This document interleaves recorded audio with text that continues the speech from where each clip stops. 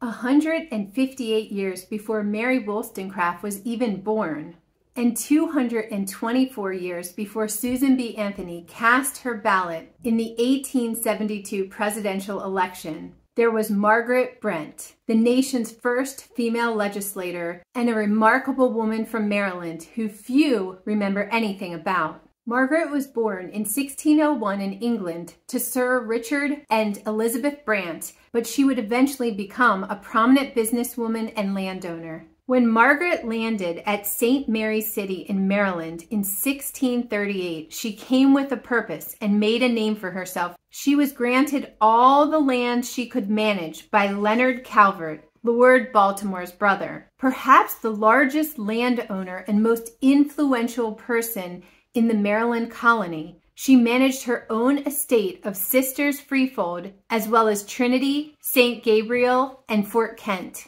Margaret not only managed the affairs of herself and her sister Mary, but she was also executrix for deceased Governor Leonard Calvert and represented the legal interests of her brother Giles. Margaret appeared before provincial court at least 124 times between 1642 and 1650. It's there that she shocked the Maryland Council in 1648. She confronted them with legal requests and demanded not only a vote for herself on the council, but actually 2 votes, one for herself as a landowner and one as Leonard Calvert's attorney. Margaret Brent is often celebrated as the first woman to try to obtain the vote.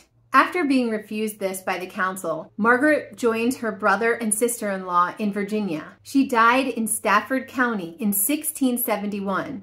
Among her land holdings were Alexandria, Virginia, and the future site of Fredericksburg.